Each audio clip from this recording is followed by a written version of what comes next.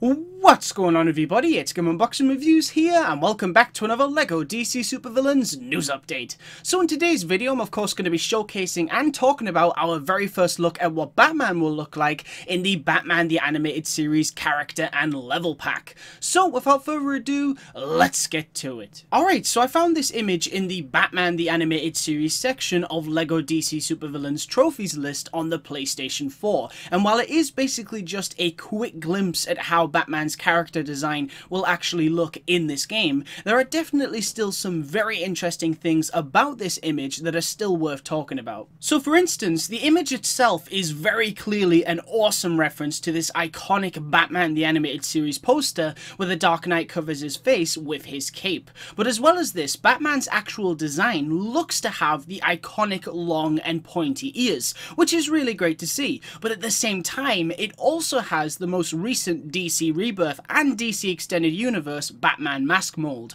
And I don't know about you guys, but this is something that I'm extremely surprised to see, as I was fairly certain that TT Games would have probably ended up using the mask mold that is seen in LEGO Batman 2 DC Superheroes and also other DC related media. But nonetheless, it is still a very cool combination. Now before I wrap up this video, I should also mention that the achievement icons, which I of course already talked about in one of my previous videos, have now been officially released in HD, giving us a much better look at the Joker's animated series design with his Batman Mask of the Phantasm jetpack. And I've got to say, he is looking extremely cool, and I absolutely cannot wait to finally play as this version of the character once the DLC pack is finally released. Alright, so that's pretty much it for this video. Obviously, this was just a short but sweet news update, and I'm sure we'll get some much bigger news eventually. But for those that are wondering when this DLC pack is actually going to release, for now we only know that it's coming sometime this month, and it doesn't seem like we'll be getting it anytime this week. So I would say that it's very likely that it'll probably release on the following Tuesday.